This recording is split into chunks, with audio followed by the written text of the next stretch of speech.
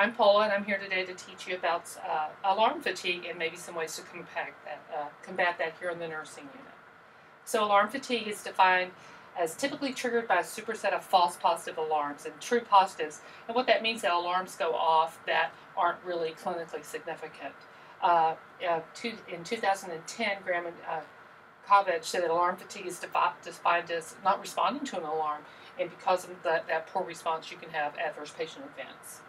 So the problem is that there have been 12 adverse events in this facility alone in the last 15 months, and 5 of those were because either the wrong monitor was on the wrong patient or the patient was in the wrong room.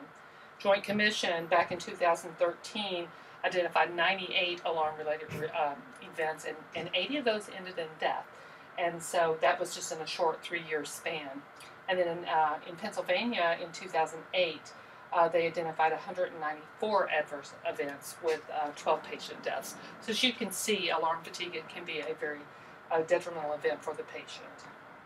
So the objectives today are to describe the importance of patient identification as related to the telemonitor, to describe when to communicate to the monitor tech. There's a lot of inconsistency in communication among caregivers around the monitor. Take it off and not call the tech, that type of thing.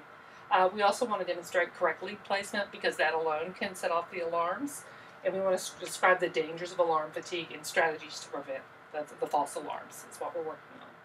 So by policy from St. David's Medical Center, our continuous cardiac monitoring, the responsibility of the nurse include documentation of the rhythm changes and regular documentation based on what they're told by the monitor tech, and then a timely assessment and intervention should something need to be intervened upon.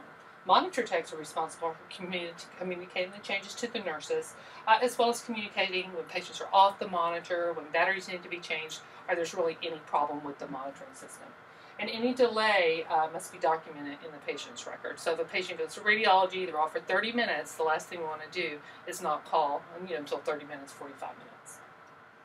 Minimal interruptions are part of this policy. It's the nurse's responsibility to ensure that the patient is being monitored at all times, and there should be minimal delays once you call. And we're going to review a decision tree in a few minutes to explain that more.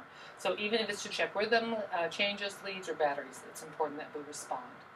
So information that must be communicated to the monitor tech before you get the device is that they need to know the name, room number, date of birth, the diagnosis briefly, code status, and whether or not there's a history of pacemaker or defibrillator.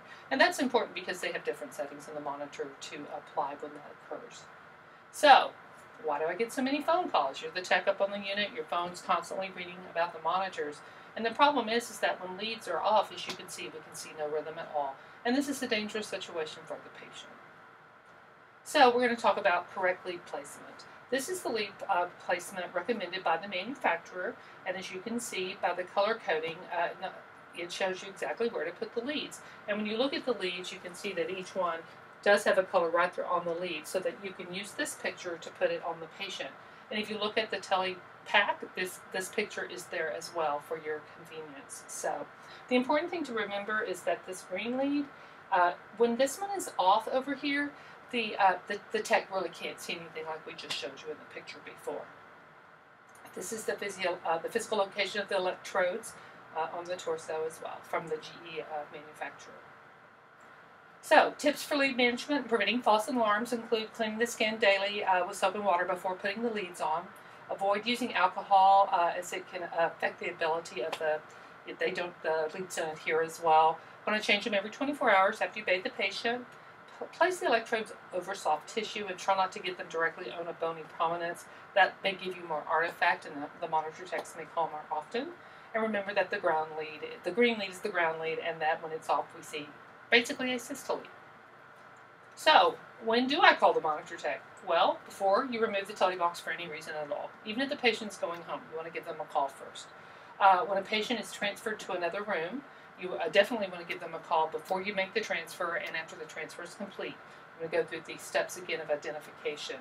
And after reattaching the monitor for any reason, let's say that your patient gets in the shower, they get back out, you put them back on, you call the tech to verify that you have a rhythm. And certainly for any changes in patient code status as well. So this is our decision tree for the management of alarm fatigue, and basically we have two 2 tiers. This is part of our policy, and you can see that on the continuous cardiac policy that if this is a potentially or actually life-threatening um, dysrhythmia and meets Dr. Leo criteria, the monitor tech will actually call and the code team will respond. If it doesn't meet Dr. Leo criteria, then we will escalate very quickly to a rapid response situation to get someone up at the room to take care of the patient. If we see a leads off or battery change, that's going to be different. They're going to call the tech, give them a few minutes. If they don't get that fixed, we'll call the nurse, and lastly, we'll escalate that up to the supervisor on the unit.